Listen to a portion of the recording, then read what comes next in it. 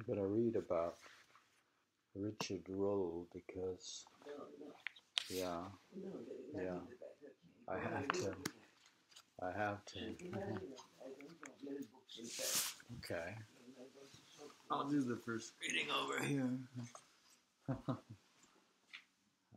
He's not in bed. He likes to get up. Reading Richard Rolle, The Mystic Flowering of 14th Century England, because he's billed as the father of English mysticism, which is quite significant. Mystic Flowering of 14th Century England. Richard Rolle, R-O-L-L-E, 1300 to 1349. Here we have Richard Rolle is recognized as the father of English mystical tradition, a tradition that includes such contemplative writers as Walter Hilton and Julian of Norwich, and the Cloud of the author of The Cloud of Unknowing. Rolle entered into the contemplative life in a rather extraordinary manner. After studying at Oxford University for 7 years and conducting his studies in a competent way, he decided at the age of 19 to leave, declaring his disappointment at the disputatiousness of the academic milieu. He exerted his independence and returned to his home in Yorkshire. Thereafter, making the announcement and explaining his decision to his family, he ran away from home and became a hermit. Making a hermit's habit out of two frocks, his sisters had provided for him. Together with his father's raincoat, he entered into the solitary life in a makeshift manner. His decision was accompanied by the manifestation of certain unusual psychic abilities, including an ability to speak and write in different sentences at the same time. Unusual. Throughout his hermit life, he traveled from place to place, wandered here and there, finding shelter where he could. He seems to have been in touch with a number of religious communities and for a while was spiritual advisor to a community of nuns at Hampool in South Yorkshire. His temperament was marked by a clear and definite and resolute aesthetic bent, the intrinsic austerity of which was mitigated by some apparent English common sense. He believed in fasting and took abstinence seriously, yet he could also relax the rules when he wanted to. Not attached by vows to any religious order or community, entirely independent as a hermit.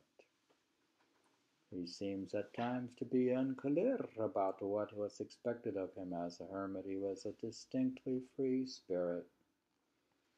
He sounds like Thoreau. He depicted the presence of God within in terms of internal heat, warmth, or fire. That's why we talk about the fire of love. The same presence was experienced as love, a love that is depicted as silent fire. For example, on one occasion, Richard said, "I could feel in my heart the warmth of eternal love." He referred to God as the beloved, and in expressing how it happens that the soul rises up in intense delight to her beloved, he wrote, "The purer the love of the lover, the closer is God's presence to him, purer his rejoicing." Richard Rolle was also fascinated in the subject of angels, which he recognized not simply because they belong to a higher transcendental place, but also because their association with music. This is where it gets interesting because of his cosmic harmony. He referred on occasion to being caught up in the heights of contemplation and to the source of angels' praise. The angels contemplate divine things, reflect the splendor of God, and shine from the light from the face of God. In experience, he attested one sometimes experiences the divine music within. Such music is symbol of cosmic harmony. It illustrates that the several layers of or dimensions of the cosmos are integrated. Rolle avowed that the internal singing is in the same key as the music of the spheres. Here we read Richard Rolle is talking about the music of the spheres. Quote, not quote, but in experience he attested one sometimes experiences divine music within. Such music is a symbol of cosmic harmony. It illustrates that the several layers or dimensions of the cosmos are integrated. Rolle avowed that the interior singing is in the same key as the music of the spheres. And from his writings he says, the harmony of those, page 93, the harmony of those who praise divine charity have filled his mind, and rightly so, and thus it is with courage and not dread that he quits his exile here. At the end of all, he hears angelic song and rises up. He who has learned so loved so ardently, he is called up to that eternal hall and honored in the most splendid fashion, to sit on high with the seraphim. As far as my study of the scriptures go, I have found that to love Christ above all else will involve three things: warmth, song, and sweetness. And these three, as I know from personal experience, cannot exist for long without there being great quiet. And these three things, which are the sign of love in its most perfect form, the utmost perfection of the Christian religion, is undoubtedly found. I, by the grace of Jesus, and to the limit of my meager capacity, have accepted them, yet I dare not equate myself with the saints who display them, because they understand such things so much more perfectly. However, let us press forward with all my strength, so that my love becomes more fervent, my song more fluent, and my experience of love, sweetness all the fuller. For my brothers, you are wrong if you suppose that people today cannot be as holy as the prophets and apostles were.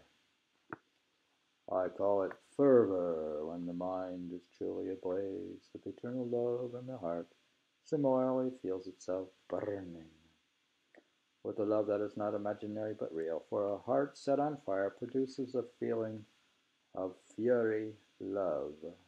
I call it song when there is in the soul overflowing and ardent a sweet feeling of holy praise, heavenly praise.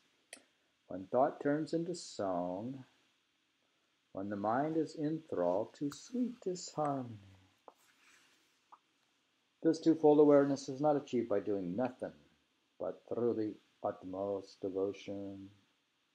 And from these two there springs the third, for unspeakable sweetness is present too. Fervor and song bring marvelous delight to a soul, just as they themselves can be the product of very great sweetness.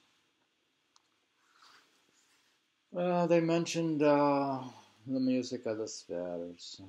We were reading from the book Silent Fire, An Invitation to Western Mysticism, edited by Holden Capps and Wendy Wright.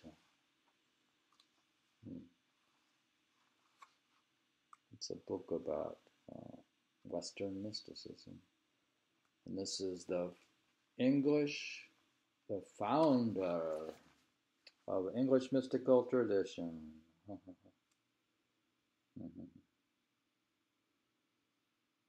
Of course, he's from Oxford. 1300 to 1349, Richard Rolle, who's known for writing The Fire of Love.